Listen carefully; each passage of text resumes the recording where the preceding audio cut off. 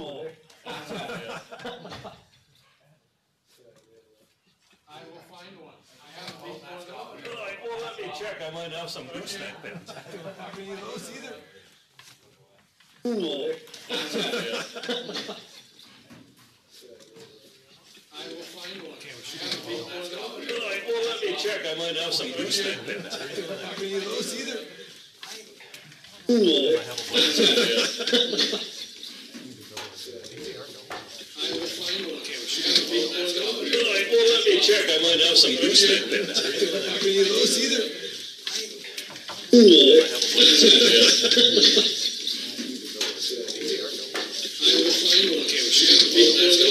Well, let me check. I might have some gooseneck pins. I don't have any of those either. Cool. Well,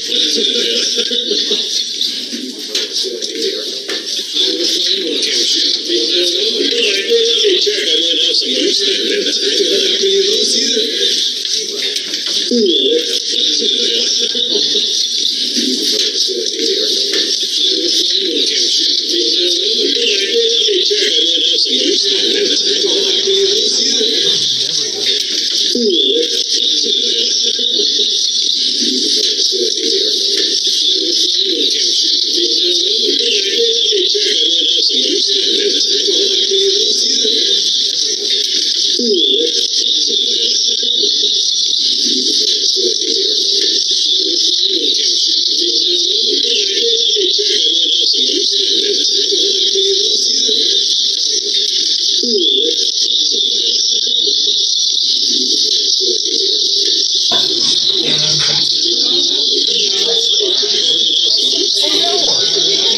That was for what, Heather?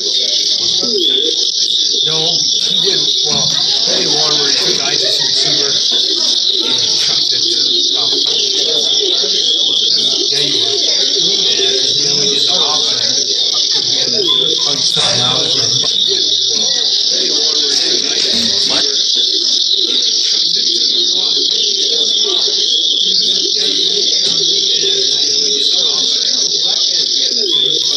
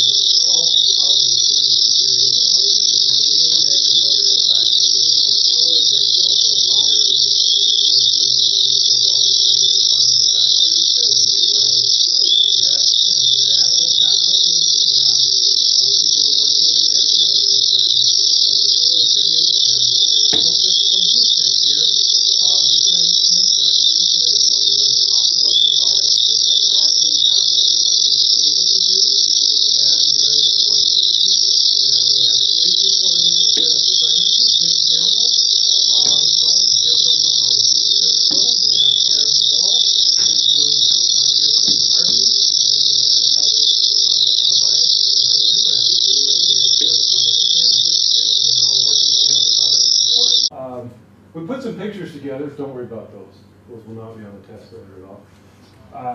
But we wanted to start this with a video that Deere had created here not very long ago to talk about some of the technologies, major forms of technology, automation, artificial intelligence, and where we're going with that and why it's important, how that impacts us. So go ahead, we'll play the video. It's only like about a minute and a half, and then we can break into what we're actually doing as far as equipment goes.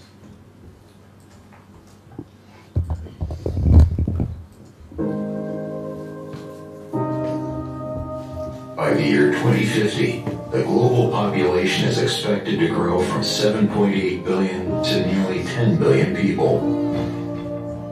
One of the greatest challenges that farmers face is growing enough food to feed the world while using the same amount of land we have today, and facing challenges like unpredictable weather and labor shortages. This is the mission that drives farmers every single day. For generations, farmers have put in the hard work that often goes unnoticed, spending up to 18 hours a day in the field.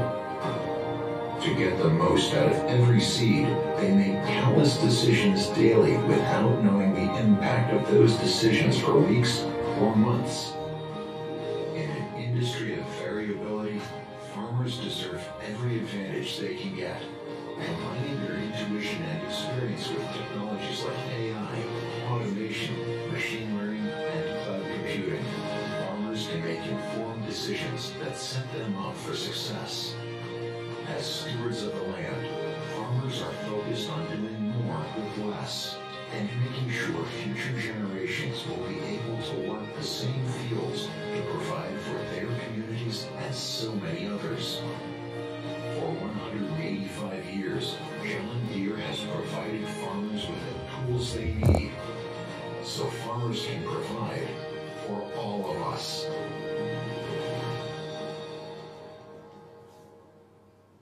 So we'll start talking right off the bat with our self-propelled sprayers, and really what we're going into here is the See and Spray technology that exists out there currently right now today. This technology uses a camera system on a boom to identify weeds in the field as we travel, and then we can turn on and off each individual nozzle body as we're going. Now there's 120-foot booms, 72 nozzle bodies. We can control those individually to apply chemical, to apply fertilizer. But more importantly, what we're doing is we're using that technology as a way of not having to apply the same amount of chemical over all of the ground. Right? It's an input cost control. Now, if you figure out 2, 3, 4, roughly, we'll say 4 or 5 passes of chemical over across 10,000 acres. As far as dollar-wise, the kind of money that we're talking about can be anywhere from $200,000 to $400,000 of chemical costs just in and of itself. So we can control that in some way. Talk about sustainability of our farms. This is one of the first places that we're going to start with. Got our clicker? Yeah. So realistically, farming, as far as an application standpoint, really has changed over the last 20 years. So producers were typically looking at their fields on a broadcast, on a top level on a broadcast, right? So we're managing our fields field by field by field. Even around here, right? Around this area, field by field by field. And as the technology has increased, right, 2006 we got section control. So now we're dealing with areas within a field, areas within a piece of equipment to control input costs, to control overlap, to control whatever we need to do. As we move into 16 with the levels of technology within that, now we're looking at a row by row. So now we're learning how to manage our products, manage our crops on a row-by-row basis. Leading us down to 2020 with the See and Spray technology, which we've had now for 3 years. We were one of 4 dealerships in the United States that actually had one of these pieces of equipment. Now we're starting to deal with management, farm management practices on a plant level, plant by plant. And so that's kind of the transition that we've seen with this technology in the last 20 years. So that's kind of that evolution, if you will, of the farming as far as a product application standpoint. And it's actually, I mean, I know we're just covering sprayers right here, but this is transition in all of our equipment, right? So you'll see that going forward, but. So like I'm saying, it's using a camera system. So we have 36 cameras mounted across our booms, and those cameras are scanning 2,000 square feet every second. Right, and so as we're traveling with that sprayer, it's looking for green material, green plant. It sees a green plant, sprays for it. Right, so we can get rid of any of those weeds beforehand. They're not direct competition for our wheat, barley, peas, soybeans, whatever. Right, whatever our crop is. We're trying to eliminate competition. The trick has always been that in the past, we've always had to use that sprayer as a whole entity. So it's either all spraying or all not spraying. Even when there wasn't anything to be spraying for, we still had to be putting down input costs. We still had to be using chemical. Now with the introduction of See and Spray, now we're using it so that we're only spraying when we have to, controlling those input costs. And that's the biggest thing, input costs for us. Like when we talk about the opening video, how many people we're going to get where we don't have any more land. So we're really honed in on not so much the biggest piece of equipment, but what can we get the best out of this equipment? And that progression that we made all the way up to the vision, or to the cameras on this, it's where the future's going. So as far as the technology that we talk about here, it can get applied into any other piece of equipment that we're going to be using. Yep, so this is the AI side of things. This is artificial intelligence. It's the ability for a system to learn different weeds, and where you'll see where the See and Spray Ultimate is going, which has just come out. We'll start seeing that next year and the year after. That has the ability to distinguish weed from crop. So as it's going through the field, right, it'll say that's corn, that's corn, that's corn, that's ragweed. And I can spray for just that specifically at 12 miles an hour, 120 feet wide.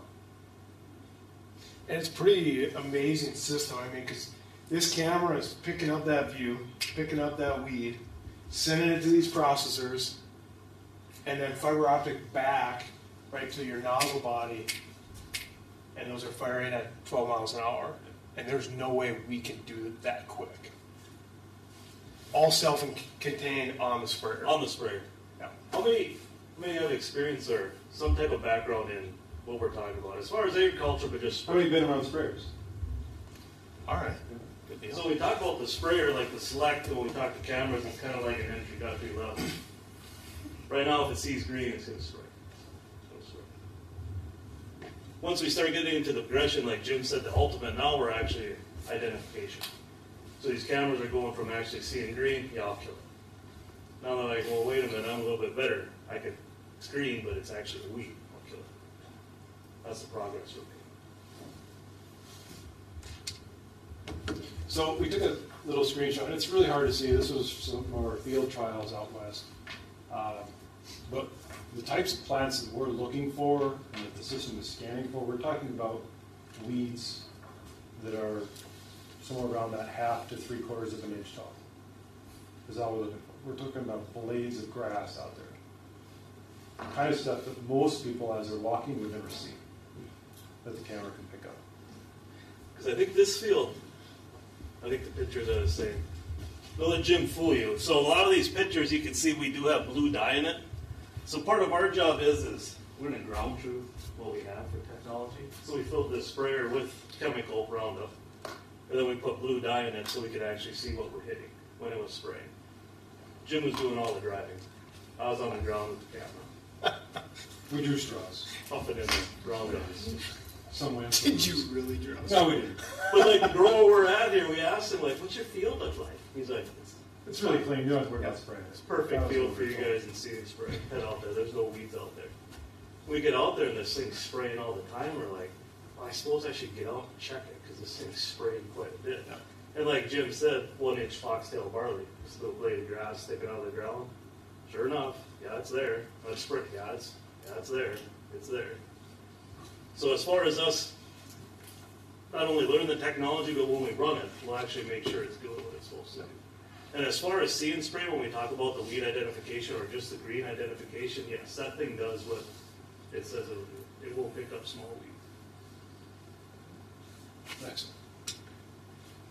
So here's the translation of data back into the system. So this is what the sprayer actually did. And this is a spray map. So everything that is in a color, that's an area or a point that the sprayer sprayed. Everything that is kind of a light gray there, that's area in the field that we didn't have to spray anything, that we traditionally would have sprayed regardless. So we're talking area covered, not sprayed, 36%. 36% of the field we would have sprayed before and not had any choice. And now we do. Which is immediately money saved. Yes.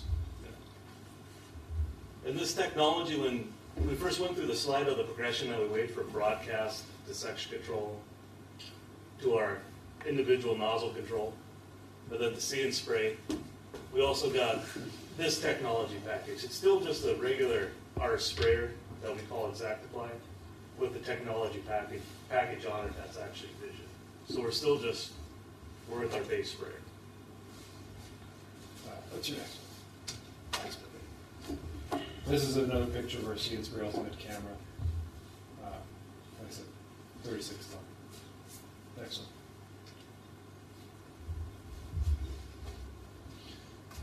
So here's some of the screens that we were showing for some of the extension personnel on why we're using this kind of technology, sustainability, improved weed control. Most of it is an input cost efficiency. This is the ROI that the producers are looking from us, why we want to spend the kind of money that we're talking about. You know, the several hundreds of thousands of dollars to this kind of level of technology, why we want it. And one thing with the Ultimate that I know we talked about a little bit, but it does have 2 tanks on it. So what it allows you to do is I can spray one thing out of the front tank and something different on the back, which is really cutting down on costs. I only maybe need to take one pass and do a fungicide and a herbicide in the back. Now, granted, it takes down the tank size, obviously, but we're able to do a lot of different things, and some of the things we don't even know what we're going to do going forward.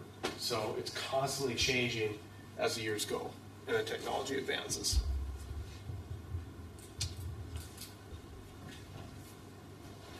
So that was the AI. So now we'll move into something that's just recently come out, and this is autonomy.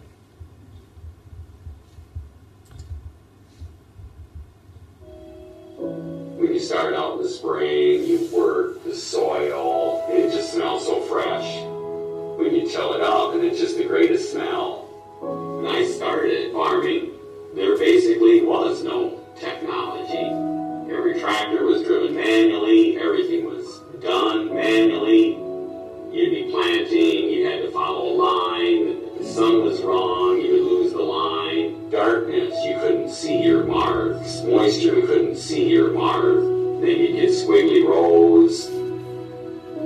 My name is Doug Nance. I'm a farmer from Blue Earth, Minnesota.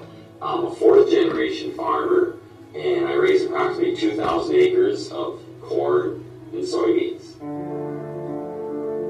I really never thought I would see an autonomous tractor in my farming career. For me, it was really exciting the first time I got to take the autonomous tractor to the field, swipe my phone, watch the tractor start with no one in the cab, start doing tillage, come to the end of the field, turn on the end, do the tillage just as well as I can do myself with no one in the cab.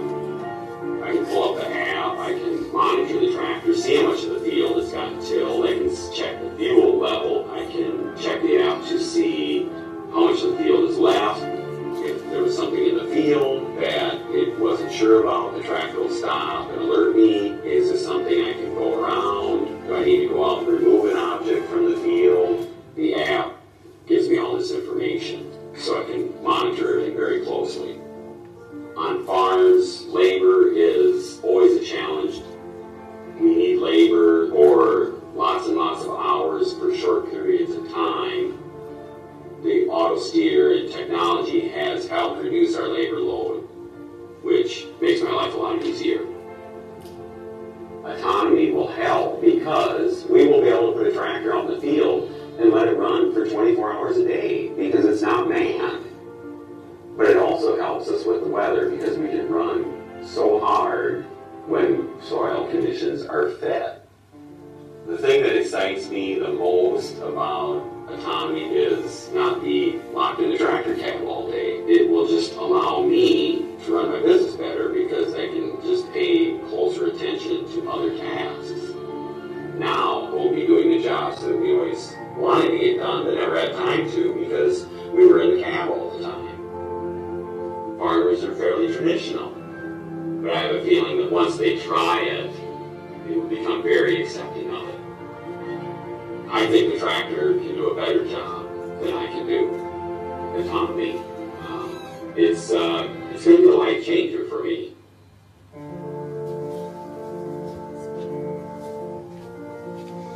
So tractors driving themselves around fields.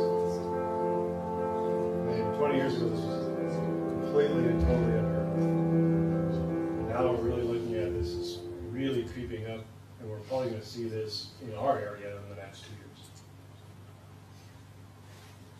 It's really unheard of. It's exciting technology, especially when you consider that as far as auto steer, that level of product. You know, I don't know how many of you have ever heard of auto steer, right? But the ability to track straight, tractor drives itself, but you're in the cab. That 20 years ago didn't exist. And now we're already staring at having tractors being able to drive themselves in the field, complete work. Because that is one of the biggest challenges our producers have right now is finding a qualified labor force to be able to work the fields, complete the jobs. So we had a couple pictures up here of what this actually entails. So there's a camera system on the front. Aaron can walk through that to stand there. So you can see the camera system right there on the suitcase weights, and then there's some on each side. And that's what, he was saying that gives him a warning, right? If he sees something, rock, waterway, and then tells him, can I go through it? I gotta go around it. And it's all coming through the app, which that's the nice part with our machines, right? We're calling in through our MTGs into the app, and we'll talk a little bit more about that later. But yeah, this is where the technology is going. And right now it's just on tillage, but I know it will not stop there. Well, that's the thing, it's just a continuation of it. The guy in the video made a comment about how it can turn itself around at the end of the field. And then it actually has to know how to lift the tool out of the ground, shanks out of the ground, it's got to put them back in. That technology is already with us now. So with, like Jim said, auto track, yeah, we can tell the tractor, hey, you drive straight. And then we also have the automation, not autonomy, but the automation inside the tractor is like, I could set up a sequence when I get to the headland. Yes, tractor, you will turn yourself around. It'll ask me if I want to turn left or right, and then I can also set up a sequence for it to either extend or retract the hydraulics to lift the thing either out of the ground or put it in the ground. We're just building on that technology of basically taking someone out of the seat. Well, this is autonomy. This is something being able to drive itself. As autonomy's coming, automation, we do have automation now. We do have levels of automation in our equipment. But like Jim said, if you talk to any grower when we do our field visits, just that actual conversation, hired help is the biggest one. So now we're going to go into some on combines.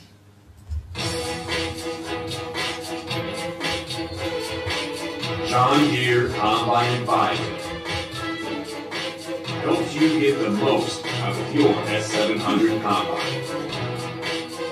With a suite of 7 technologies. Using Activision cameras and sensors, the combine maintains its performance as conditions change.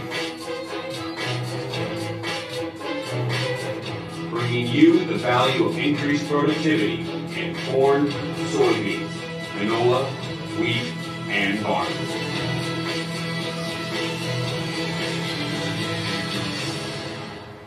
Go ahead and give your little preface there. A little preface here. This video is like 5 years old. This came out in 2017. So as far as the technology that's on it, we got this video when that first came out. We're still using what's the common thing that you're actually seeing throughout these different levels of technology. You're on the spot. What was the question again? Sorry. I'm getting nervous. We got cameras on everything, right? Yeah, right. That's through the whole thing. See and spraying, ultimate spraying, the autonomy on the tractor, and now the combine. So the combine advisor, yeah, it's a package of technology, but like we have to make clear, like this is old technology. We've had this for 5 years, but we're actually using this technology now. They've approved upon it, and we got a package of basically the combine got smart. They didn't really make any changes with the combine itself from one model to the next. All they did was made it smarter. So what this machine can do is it takes those cameras and it says, I'm looking at this clean grain coming up into the tank. Now, when we get back to the ideal health, or the health that's good, you still have to be able to set a combine. So if anybody's ever run a machine before, ran a combine, you actually got to set that machine to get to the sample you want or the productivity you want. But once you get that done, and once you say, this is how I want the combine to run, I push a button and the combine says, okay, give me a little bit. I'm going to study this. How many of you have to study? I shouldn't say study, how many of you memorize stuff? That's how I got through combine. So this combine is actually, once I push the button, it's like, all right, Brian, give me a minute. I'm going to look at about 150 different pictures and I'm going to memorize what you want. As long as you run the machine the way you want it run and it's set the way you want it set, I'll memorize these pictures. Once I get it in my head, I know exactly what you want, I'll turn this maintain feature on. And then as conditions change throughout the day, dries out, it's not as tough as it was in the morning, stuff's thrashing easy. What you see in the blue right there is the combine actually making adjustments to itself. It'll look at my pictures and say like, we're getting kind of dirty, it's drying out, it's thrashing easier. We got straw, we got chaff. I can either change my rotor speed, my chaffer, my sieve, my concave, and my wind. Combine does it all on its own based on those what? Cameras. So when you think of this package that we got it actually thinking for itself and using the vision cameras to help change it here. I can actually control the speed. This here knows if it's going up and down a hill to actually make sure the grain doesn't fall out the back, because our main goal here for the guy that's producing more food for the world, we don't want it to fall off the back of the combine, right? We'd actually like to get that in the truck. So our main goal is to get every bushel off that acre. And if you look at a machine like this, and when we get done with it out in the field when we set it up, what we really want with something like this is probably a bushel or less on ground, is our loss. Is what we'll set a combine.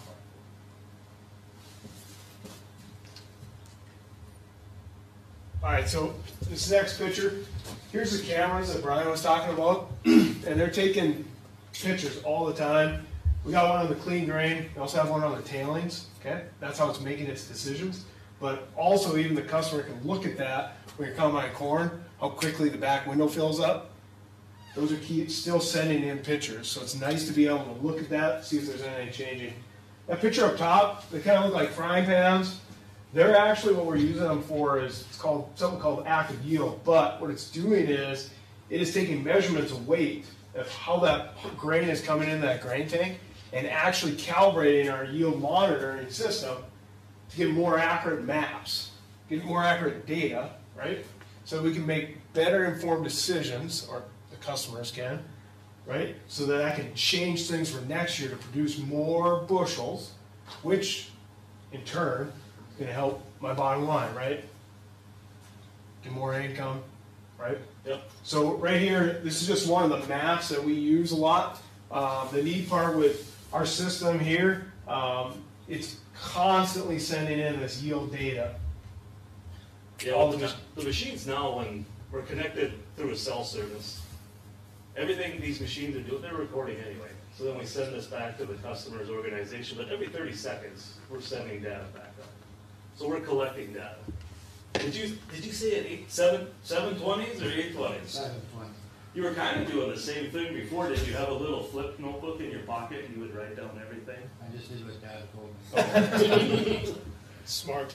I had a lot of guys that always have the pocketbook, the little flip note, and they wrote it down. That's all we're doing. Yeah. We're just putting pretty colors in pictures to it. So there's a huge amount of things that are changing and very rapidly. I mean, even like when we go back here, you know, all these settings, now that it's talking to each other through the cloud, we can actually, the owner of the machine can actually send settings to the combine and have his hired man accept them without him even having to call them or anything. So there's just a lot of things that are constantly changing right now. As we talked about, when you turn this machine on, or this feature on, you have to know how to set the machine. Well, we have one good guy on the field. We have 4 machines in the field. One guy knows what he's doing. The other 3 are just, they're a warm body. Well, if one guy can actually set it, and if we have enough guy that's savvy enough with the technology, once one machine is set, and as long as we know other machines are calibrated the same, or all the settings are pretty much identical, yeah, that one guy can connect to those 3 other machines through an iPad and then change the settings for those machines by themselves. I can do it. I can do it at the end of the field if I wanted to. Granted, those other 3 guys in the combine would have to accept my changes, but I can change them without actually being in the camera. And you know, these yield maps, it used to take us days, if not months, more so weeks, but I mean, there were guys, we had to physically take it off the screen, go put it into one computer, and then upload it, right? And it took a while to upload. And the interesting thing is it was on one computer, right? That's all you could look at was maybe that one, maybe another one, that's it. Now, I mean, any smartphone, tablet, computer, it doesn't matter. You can go check this out right now. And you're getting it 30 seconds. Yeah. It's pretty quick to make some decisions pretty quickly. Not at the end of the harvest, but right when the issue happens, which is huge. For leaving bushels out there that we already spent money to get. Want that other video? Well, yeah. The other video, like when we do the technology, we always try to think of ways to pencil it out, to show the customer, like, can I really make this look like it's worth something? I got to sell them on it. I mean, I can do all the talking I want, but in the end, I need to prove it's worth it.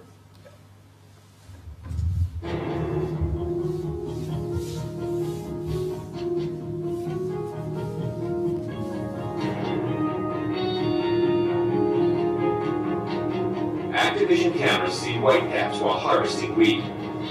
Combine Advisor solves the problem by making adjustments such as increasing rotor speed and closing down the concaves. Whitecaps in wheat would cause a 3% die. Today I'm getting $5.40 for my wheat. On a regular day I can usually get 23 acres done in an hour, and a typical 65 bushels per acre. So I get $8,073 per acre. Whitecaps are tough though, and I've been docked before. At 3%, I'm only getting $5.24 per bushel. And even if I harvest just as fast, I'm only getting $7,834. Wow, I could save $240 an hour just on whitecaps.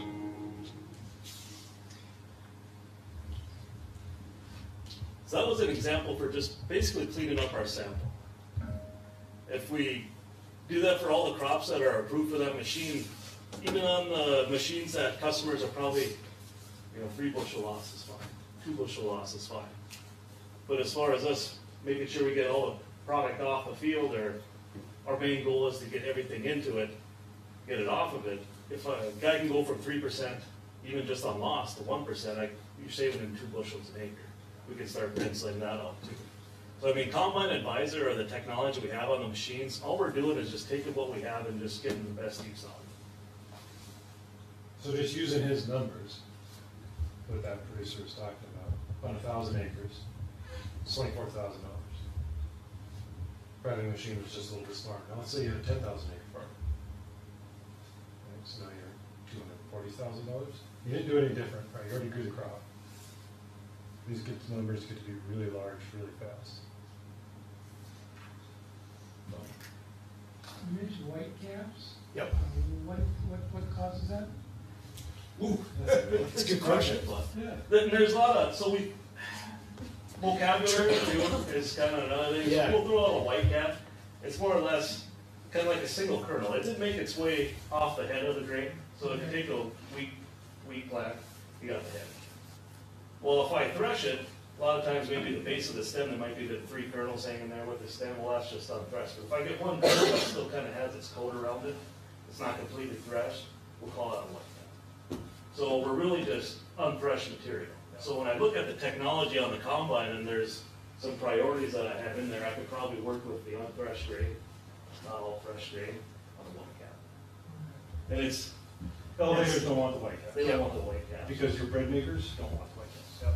Can't have it. And a lot of times it's, right, there's certain varieties, Glen wheat, not to throw out certain ones or name drops, but there's certain varieties that are harder than others to thrash out. And then there's also a lot of settings, rotor speed, rotor clearance, things like that, that we can change to try and get a better sample. You can leave that in the field. So that white cap is the chaff, right? Okay. That chaff is what you want to leave in the field. You don't want it in your grain bed sample, because your buyers don't want it. So you'll get docked at the elevator for it. That's what you meant by dock. That's dock, yeah. Okay. Yep. And And every crop has a dock. And every food crop Corn, has soybeans. something analogous to. There's something that you grow that comes with the crop that you don't want. So pea pods, soybean pods. Okay. You're talking edible beans, pintos, white turtles, those kinds of things, splits. Yeah. Those are there.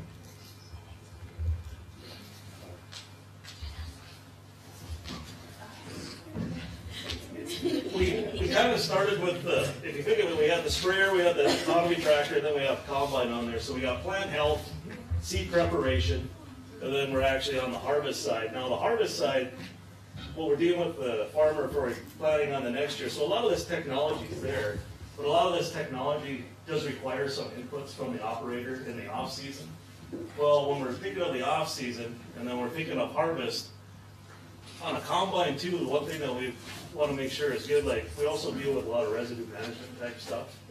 So when we look at this, and you look at the actual yield maps, so when you talk about the dockage and stuff coming off the back, you know, we're still spreading straw out there, but, and when we did that sprayer test, we had the pictures with the stubble in it, the residue on there, so we're spraying with weeds, but when we're out there, we also want to make sure our residue is spread out even too. So we have a lot of, everything ties back into the next cycle. A lot of times the harvest, we want to make sure that we're actually getting the straw off the back of the sheet, even spread for the next following year when we do our application. Everything you do. Because we'll come back into our seed spray or our sprayer to actually do our bird now. And everything's ready to go. Seed prep, bedding's there for a no-till type thing. We're not tilling anything. We want to make sure our combine is doing our prep for us for the next year. And one thing I mentioned here, on the yield maps, I know we talked about down to row, down to plant. That's the one area that we are not there yet, okay? So right now, this yield map is the width of the machine, right? The width of the head, right? If it's corn head or, you know, flex drape or whatever, it's the width of that, we're taking in all that, and then that's the yield there. I don't know when that will change. I don't know what technology advancements will have to happen to get to where we know the yield per row or per plant. It's going to take some time, but as of right now, that I just wanted to explain that we can do row per plant in different applications, but not yet on the yield. Yeah. Any questions? That was it. Those were the 3 main topics. Now we could cover a lot. We actually went a little bit faster because we ran out of time. We didn't get to quite do our question stuff for the afternoon. Yeah, we missed out on all But you're clapping already, so it's almost. It was a very good presentation. It was interesting. Oh, I was Well, thank you. Because most of our, we do a lot of the talking on the technology, we do a lot of the training on the technology. We train service tech salesmen, and we also help with growers and get it going in the field. So a lot of this stuff that you see here, we run it. We run it. We're not office personnel, we are field personnel. We spend 8-9 months of our year out in the field with customers. Drilling equips. Back to your sprayer going plant by plant. How does that affect the aerial sprayers? There's no way they can do something like that. Aerial spraying is, there's still a spot for that. So I mean, the certain application that I'm doing where I don't want to drive that machine into the crop, they'll still have their type of application. Now, when you look at that sprayer that has the vision on it, the one that we're using up here, or the one that's the first one out to select that thing, it can only do green. So it has no way of identifying a weed from a plant, the one that we use. The one that actually can identify a weed from a plant is only working in corn, soybeans, and cotton, and on 30-inch rows. So in our area, the vision type sprayer is still lists a burn down for us, which when we say burn down, it's a spring and a fall, just Roundup, basically Roundup, just killing everything. So that's what we had this afternoon too. We did clear. Does everybody know what we mean by burn down? We're just out there spraying to kill stuff. Yeah. If it's out there, we're gonna kill it. So like a lot of times with the spraying, we're gonna kill off all the weeds before we seed, so that, you know, really anything out there is competing for the nutrients, right? And that's why we want our crops to get all of it as much as we can for higher yields, right, and better quality.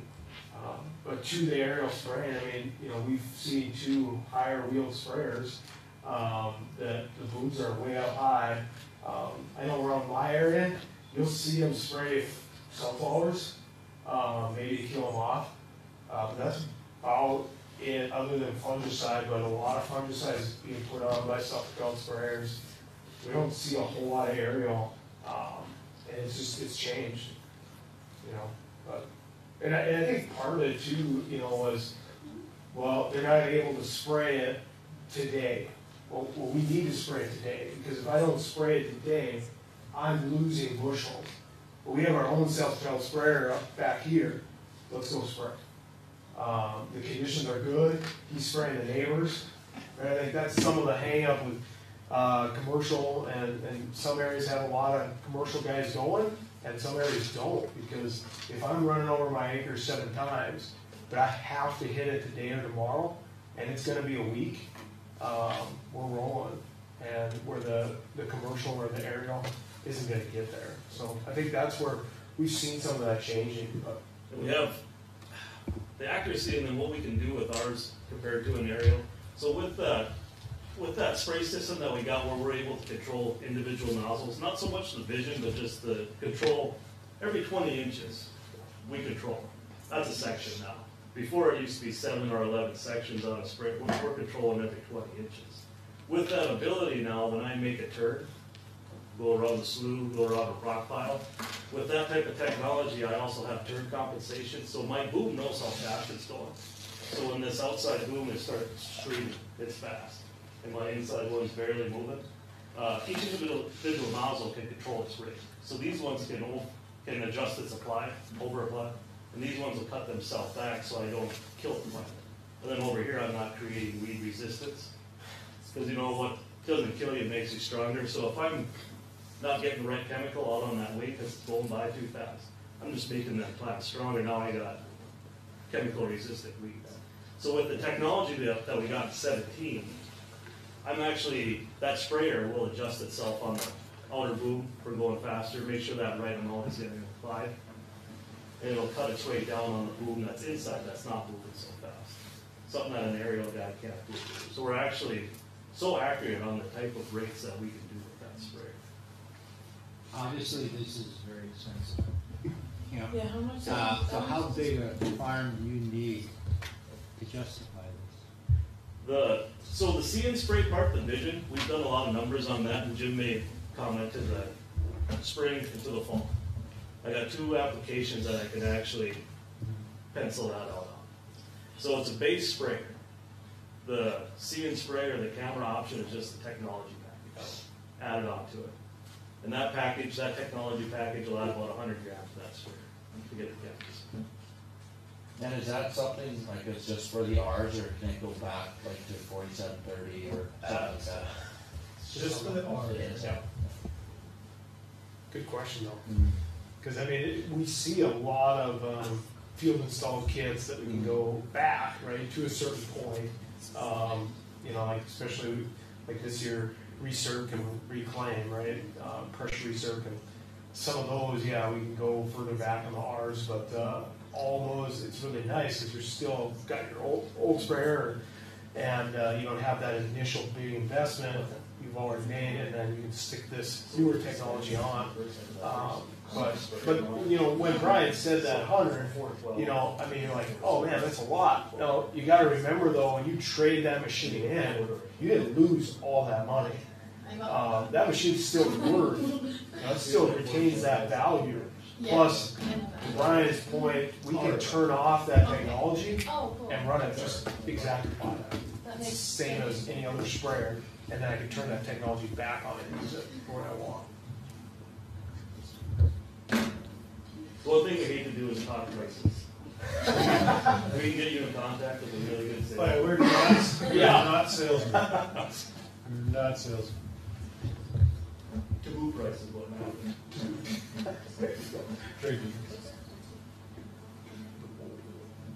But yes, we have a lot of money invested in. Growers have a lot of money invested in their equipment. And a part of our team is just making sure they know how to use it. And one thing too, you know, we, like Brian had said, I mean, we only hit some of our different models, right? But every single line, right? Tractors, planters, air drills, they're all changing, right? I mean, we have had advancements in technology and all of that, and we could have went through all that, but it took it a little while. So we just wanted to hit some of the newer stuff. But honestly, guys, I mean, it's so advanced and so quick. How we're seeding, how we're spraying, and even how we're combining. So, I'm not sure if we had the opportunity to point out that what stereotypically happens with farming 10, 20, 30, 40 years ago, those days do not exist. This is extremely complicated. Farming has changed. It's not what people think it is. And unfortunately, we have a lot of people in this country do not understand where their food comes from or how they got it. No idea. No clue. So we just thought we'd have the opportunity just to share some of what farmers are doing in this area, not somewhere else. Here.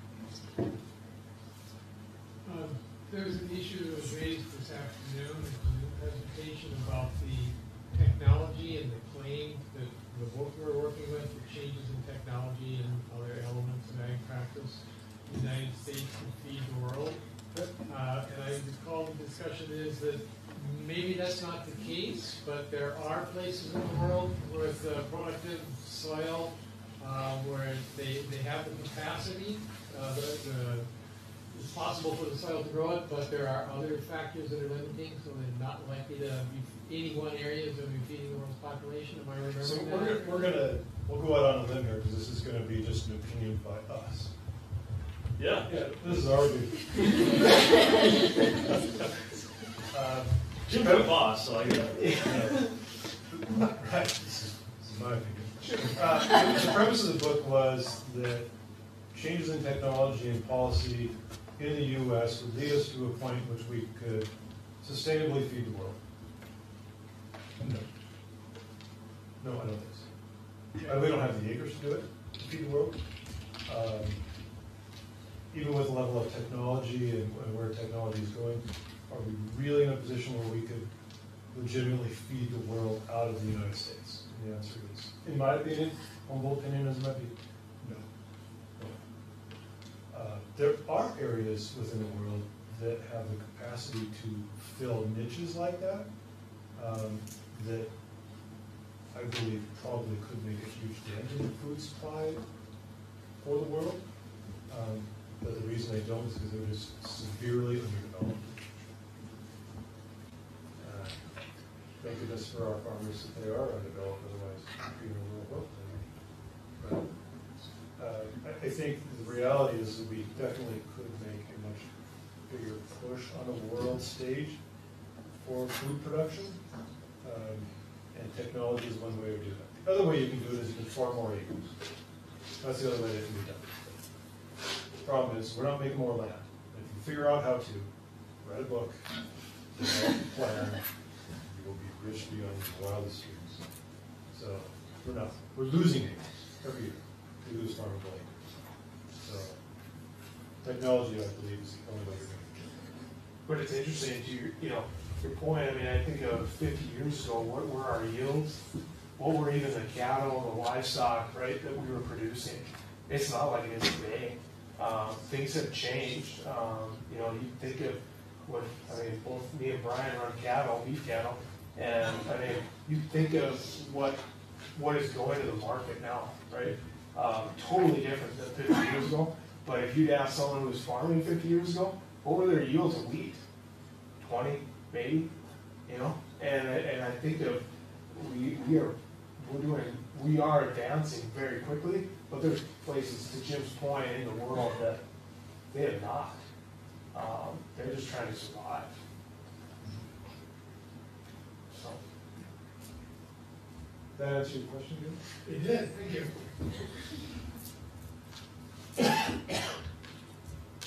Well, that's all we had. Yeah, we don't want to hold it. Gary said, yeah, no, that's it. Well, thank you. These are all.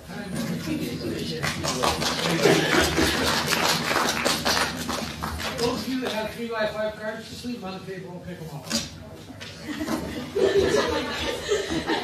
it that way.